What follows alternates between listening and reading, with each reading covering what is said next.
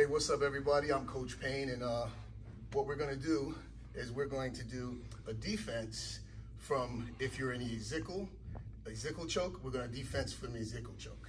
Okay, so Chris is going to be on top, all right? Now, what he's going to do is he's going to catch me in the Ezikeal choke. He's going to grab his collar, and then he's going to bring that arm in, and I'm going to tap.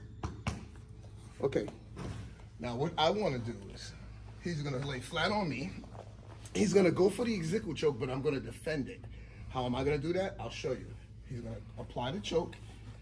Now, the first thing you want to do is you want to protect your neck. So I'm going to raise my head up so it make him difficult for him to even get the choke.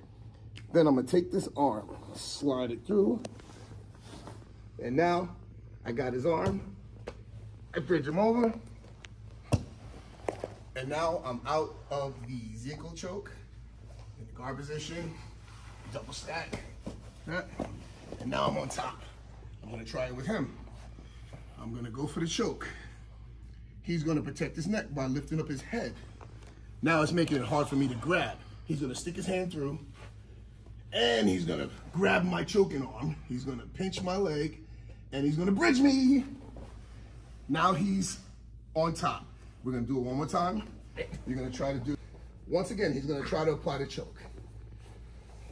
Okay? Now, I'm gonna lift my head up to protect my neck. Take this hand, slide it through. Now, I got his arm, I pinch. Now I'm inside control. That's defense from the Ezikeal choke. Thank you so much.